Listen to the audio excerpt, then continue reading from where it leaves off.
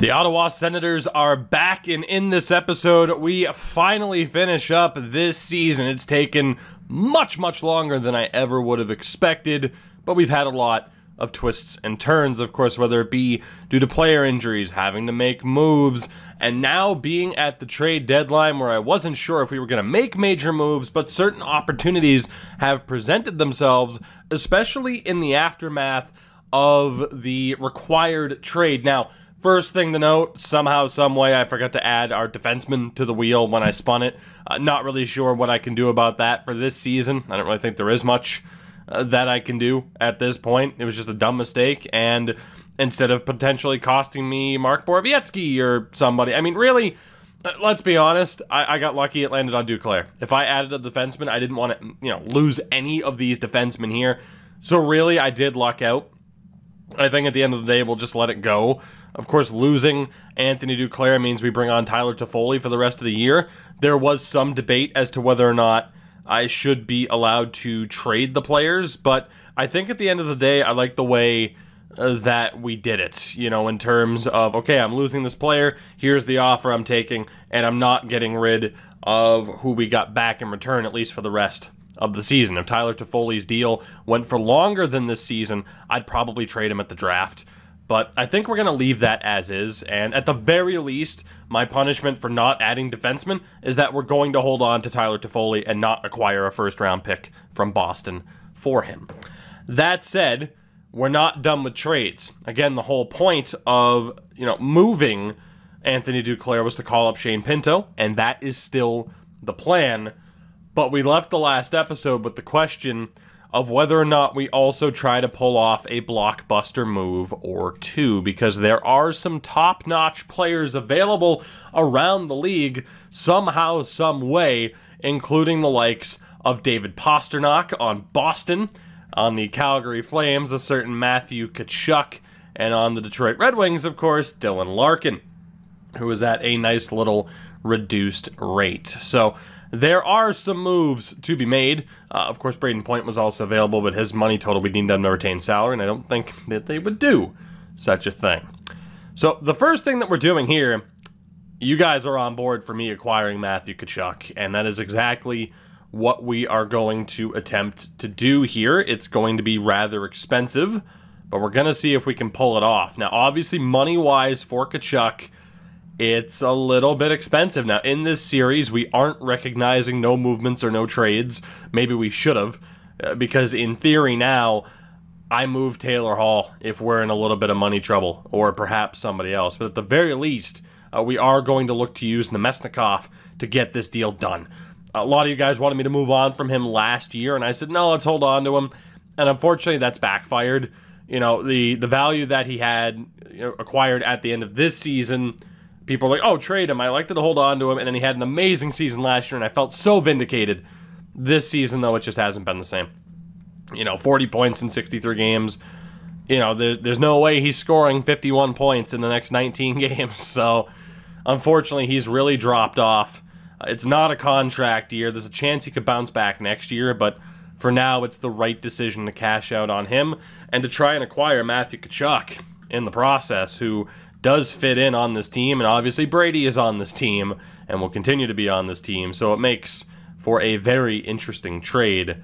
The only question, of course, is cap-wise, because this is going to leave me with roughly $3 million in space. Again, a reminder, our limit for this season is, actually, it's about $2 million. It's $76.7 million is the limit.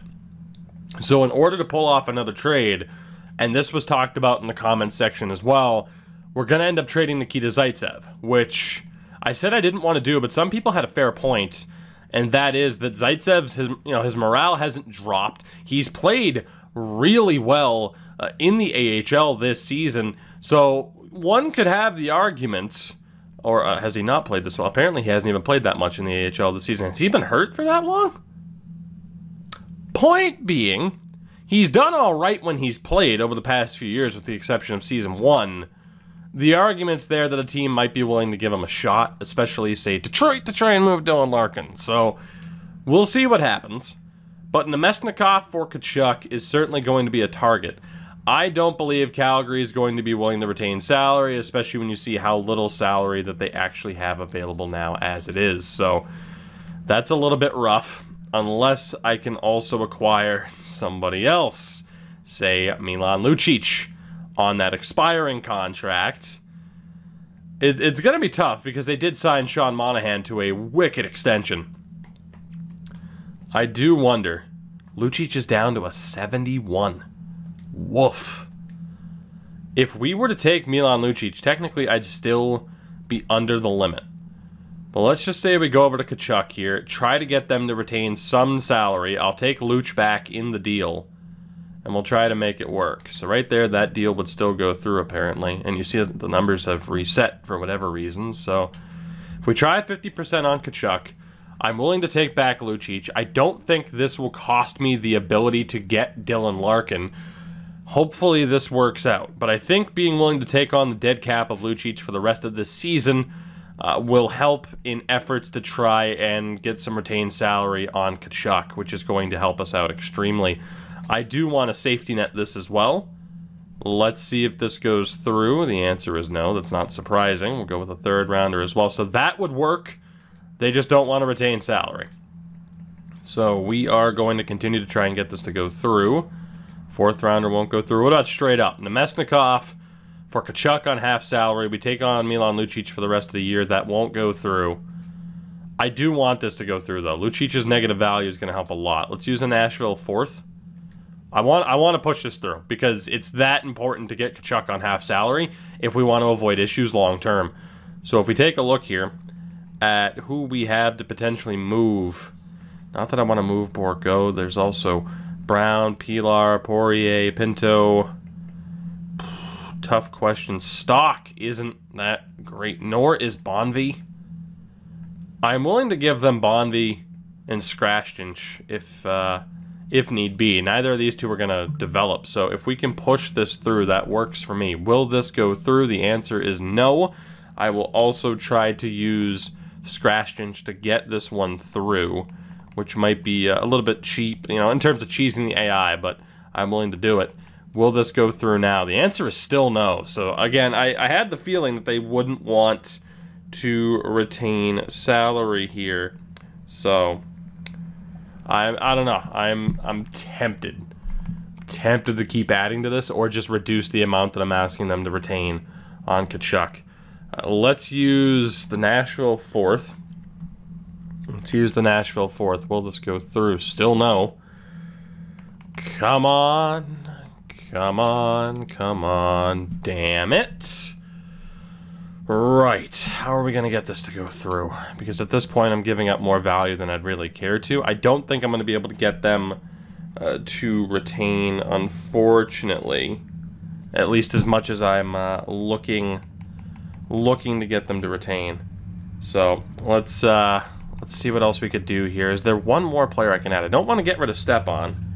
Getting rid of Stepan would be a bad idea. Shout out to Motorcycle Guy. A staple of these videos when I am on the road, on tour, at Girlfriend 24s. It's a staple. It's an absolute staple of this channel now. You know, let's try our third. Will this go through?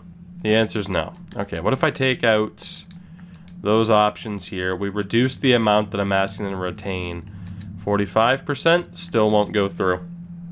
Even a little bit of salary retained works. That still won't go through. You know, Lucic, I don't think Lucic is adding as much to the deal as I'd prefer. I really don't think he is, unfortunately. Will this go through? No. I mean, it would, but they just don't want to retain salary. What is the magic number to get them to retain salary on Tkachuk and to get this to go through? I'm alright with it being a 1-for-1. The value difference is fine as long as I can get them to retain. 25%? Still no. Damn. Let's go back to Lucic here. I'm willing to take on Milan. 25% retention on Tkachuk. I get that he has 5 years left after this as to why they might not want to do it. I don't think I'm going to be able to get them to retain salary on Tkachuk here. Yeah, I'm not going to be able to get them to do it. Okay, so instead we'll just take value back from the deal. But I plan on getting Tkachuk onto this team. And we are still going to look to target Dylan Larkin if we can. So I am going to safety net this a little bit. Might be a little bit cheesy, but hey, the values are what they are. Let's take out that Columbus third. Let's take out the Calgary third. Let's take out a second and add the 2/3 back. We are going to find the maximum amount of value that we can get here. So let's try this again. Still too far off. We'll try Tkachuk in a second for Nemesnikov. Still no. Okay. So I guess their values are quite close, even though Tkachuk right now is on a negative value. Tkachuk in 2/3, just a bit low. Is there anybody that I want to add to this? So unfortunately, we have failed in my ability to get them to retain salary, but we should be able to make this work. I hope. Otherwise, this means someone else is moving on from the team. I need him on retained salary, though. I'm willing to overpay for it. I am. It's official. I am willing to overpay to get Matthew Tkachuk on half salary. It's too important to have Calgary eat this cap. It's way too important. So let's see what we can do. I don't care if I even have to give up a first-round pick. I'll do it. I'll do what I have to do. So we will give them stock, Bonvie, and Scrashton if I'm allowed to trade stock. I am. They'd have too many skaters within the organization. Those were all forwards, were they not? Yes, they were. So let's add a couple of low-value forwards on expiring contracts, not named Milan Lucic this time. Let's go for Phillips, Tulola, and Milos Roman. Milos. Calgary be over the maximum cap next season. Milan Lucic, come on down. Although then again, this is for next season. You know, adding Lucic, it might freak the game out. And yeah, they'd still be able to maximum cap next season. That's insane. Was that not an issue before? I mean, I guess it's because of these dudes. If I do this. And then this. Okay, so that works. Fair enough. I'd have to add at least one of them. Son of a bitch. Alright, let's add a Tutulola. He'll help out the AHL team a little bit. Will this go through? No, it won't. Let's keep adding value. We need him on half salary. We need him on half salary. There is Shaw, who I don't necessarily want to get rid of. But it could be done. I mean, Wallsted's there too. It's a lot to give up, but we do have Wallsted. Or we can give up a first rounder this year. What if I give up my second rounder this year? Will this go through? I hate to say it, it's totally worth it because we have Jesper Wallsted. I am going to give up Ashton Shaw in this deal. He's had a pretty damn good season in the AHL. That means we are pretty much putting all of our eggs into the Wallsted basket. But I'm going to give up Ashton Shaw. They'd be over the cap for next year. So let's have Shaw instead of Bonvie. I'll even take out Scrashton for now. Will this go through? We give up one of our two top goaltending prospects to try and secure Matthew Tkachuk on half salary. Please, please, please. This is taking a lot longer than I would have expected. Still no. What about now? Still no. I will continue to add to this. I am getting this to go through. I don't care. It is so important that we get them to retain. We'll add Scrashton. What do you say now? Still, oh, now you're saving money for re-signings. I see how it is. We're getting closer to getting it to go through. Third round pick from the Arizona Coyotes. Still no. We'll add another one. Edmonton, third round pick. Still no. My God, Calgary, I get it, but Jesus. Second round pick from us. This is insane. Come on, please. Second and a third. I can't get him on half salary. I can't do it. What about 45% and you still get Shaw? Still no. What about 40% and you still get Shaw? Son of a, just son of a. 35% and you still get Shaw. There it is. Vladislav Nemesnikov and Ashton Shaw for Matthew Tkachuk on 35% retained salary. The team is very upset that we got rid of Nemesnikov, but it had to be done. As Matthew Tkachuk will join Brady on this team. Matthew now on $5.7 million. for the next 5 years after this. Fantastic. And we are not done. We will still be targeting one Dylan Larkin, which gets to be a little bit more difficult because I planned on using Shaw here, but what are you going to do? And we are going to look to move. Who are we going to look to move here? I do want to move Nikita Zaitsev.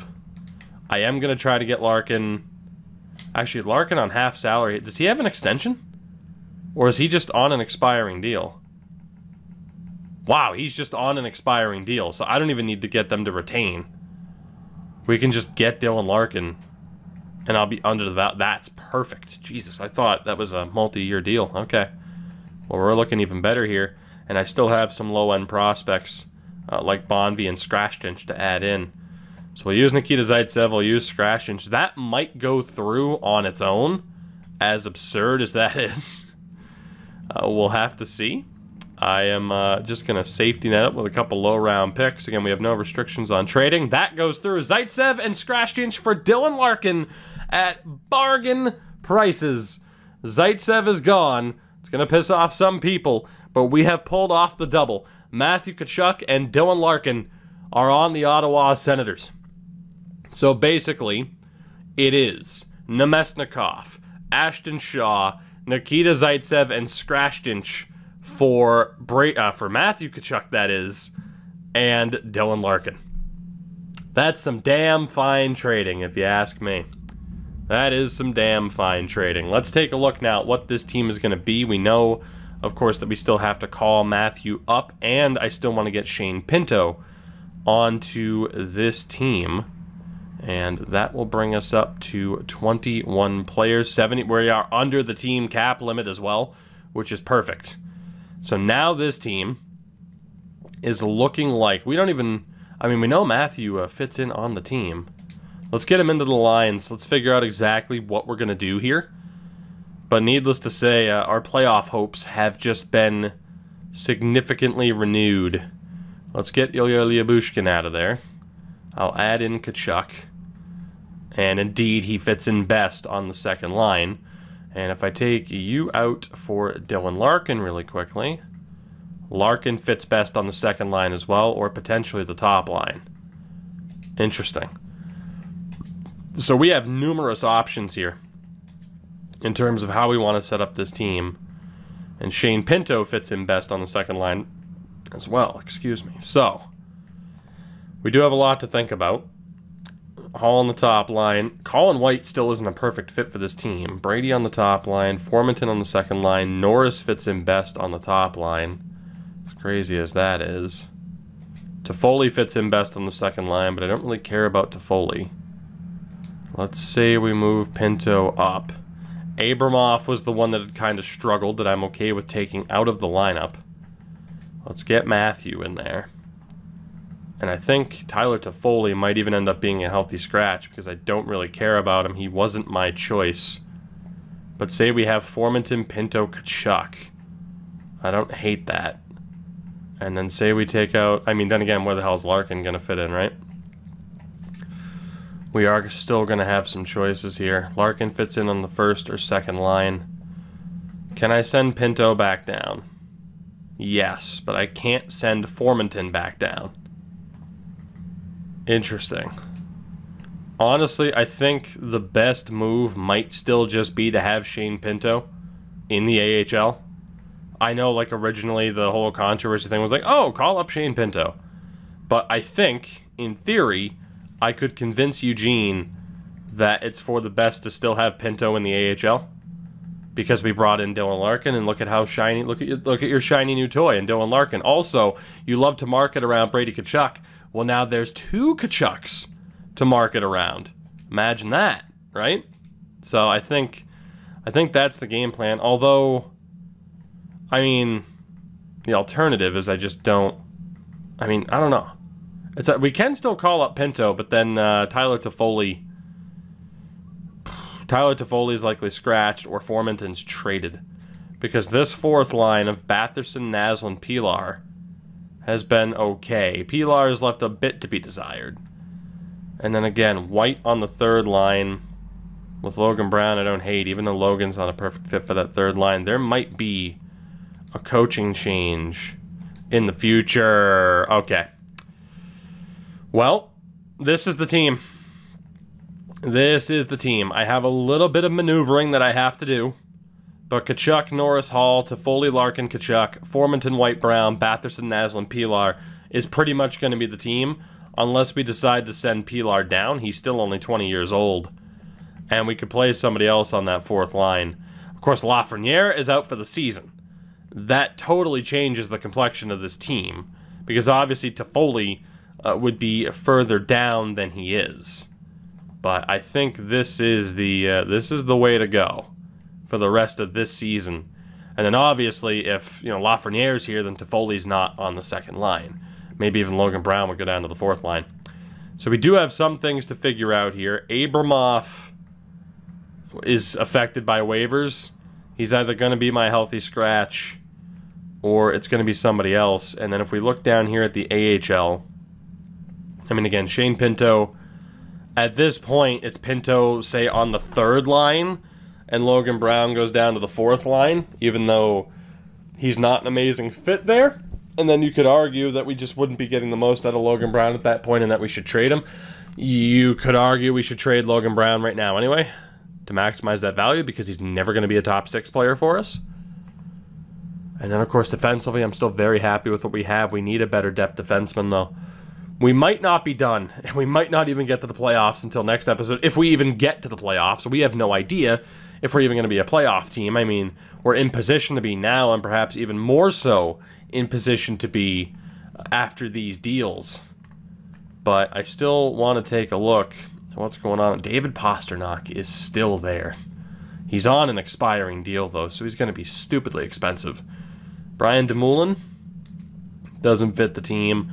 Pasta only fits the second line. But you could argue at that point we wouldn't even be getting the most out of him. Jordy Ben only fits into my top 4. I want to find that better depth defenseman for this team.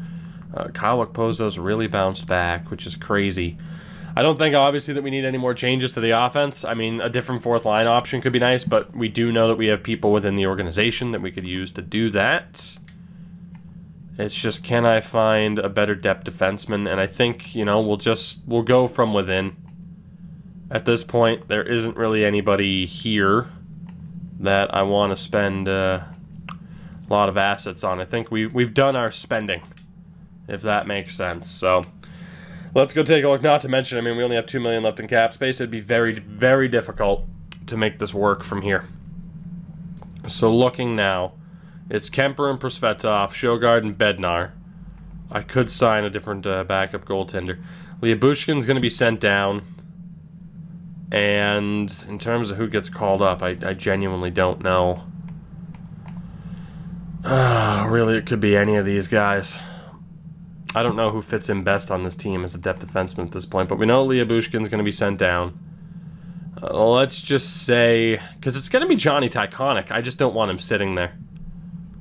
So let's, there might be enough injuries. Johnny, congratulations. I mean, you're going to be sitting in the press box a lot, but you're now the depth defenseman for this team. And then forward-wise, again, Brady, Matthew. I think everything here is looking good. It's just, what do I do with Abramov? I need to check his trade value really quickly. And I knew certain players wouldn't be happy with me getting rid of Lyubushkin and sending him down, but it needed to be done.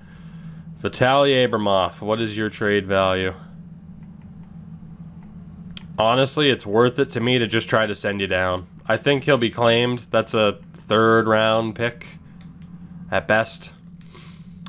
Just imagine what he'll do for that AHL team. I guess we'll have to trade him here. We'll take another morale hit on the team. But, again, with Matthew Tkachuk and Dylan Larkin added, we are right back into contention this season. Ben and Bleed, Strawman, Bleed in a fourth. Strawman makes a bit too much money. I was hoping for just draft picks. Third and a fifth there from Dallas. Third and a fourth from Tampa. We're going to send Vitaly Abramov to the Tampa Bay Lightning. He just didn't make the most of his opportunity while he was here, and he's not worth leaving around as a healthy scratch, unfortunately. So with that, I think we're going to call up Dustin Brown see how well he fits in on the team, and potentially even have him on the fourth line if he's a better fit than Pilar. I still, of course, need to change around some player types and some chemistries. But Pilar here, Dustin Brown. Are you a good fit for the fourth line? You're okay. You're decent for the third line. I think we'll bring in Dustin Brown. Pilar's not quite ready for prime time, so we'll be able to send him down. Dustin Brown will be on the fourth line. That'll get us a little bit more veteran leadership heading into the playoffs. It's kind of crazy, the deals that we just pulled off. Let's see what we have here. Nope, not amongst defensemen, but amongst forwards. We will send Pilar down, and we can call up Melker as the new healthy scratch over Cedric Paquette. Of course, we have a lot of veterans at this point in the AHL, just kind of sitting there to help boost up what was a much younger team before we decided, okay, sink or swim for a lot of these prospects. Actually, how well does Melker fit in on that fourth line? Yeah, about as well. Okay, so we should be good here. The only thing that I want to do before I optimize the rest of the team is sign a goalie or two just in case of injury. We have $18 million in cap space, and we are going to look to sign one Eunice. I shut out Toronto in the totally not playoffs, Korpisalo, and we're also going to look to bring in, let's bring Chris Drieger back to Ottawa. Now that he's, of course, had those breakout moments in Florida. We'll see if we can sign those two, and we should be good to go. If I'm not mistaken, we have a game today. We are playing Toronto. Go figure. And we win 4-1. Beautiful. Korpisalo and Drieger both signed. So we're good to go. I mean, we lose Duclair, and that was kind of the catalyst for us making quite a few crazy changes. Korpisalo will now be the healthy scratch here. Drieger will be the healthy scratch in the AHL. And then again, defensively from here, we're pretty well set up. I could look to get a better fit for that fourth line, but I don't think it's that important. We're going to see what Dustin can do. So from here, it's just a matter of getting the chemistry set up as best we can. The third line isn't perfect. From here, we're relying more on the talent level that's on the third line rather than actually having a good chemistry. We'll see how that works. The rest of the lines should at least have decent chemistry, plus the two top fives, or the top two lines being top fives, are both, incredibly helpful. But at the end of this episode, what I'm going to do here is I'm going to, cut out the end of this one, or end this one here. We'll update everything, get this team ready to rock and roll. We'll sim through the month of March, hopefully make the playoffs, and sim through that first round matchup, all in the next episode. But your wish is my command. The Tkachuks are united on Ottawa. Dylan Larkin replaces Nemesnikov, and we'll see if he can carry that weight. And again, we might still have some changes here in the future. That third line in particular, what the future of those players are on this team, I don't know. Tyler Toffoli is going to be playing for a lot of money. Melnick's choice, in terms of who he wanted to replace Anthony Duclair, probably won't be here beyond this season because of Lafreniere, but we still have a lot of choices to make with this team in terms of what happens in the future. But for now, it's all sights set on the postseason. We'll see what happens in that next episode.